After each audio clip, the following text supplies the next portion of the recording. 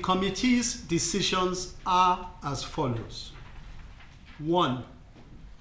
Raise the MPR by 200 basis points to 24.75 from 22.75%.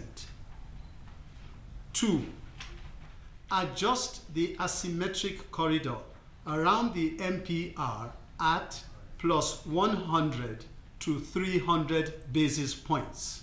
The considerations of the committee at this meeting focused on the current inflationary pressures and the need to anchor inflation expectations as well as ensure sustained exchange rate stability.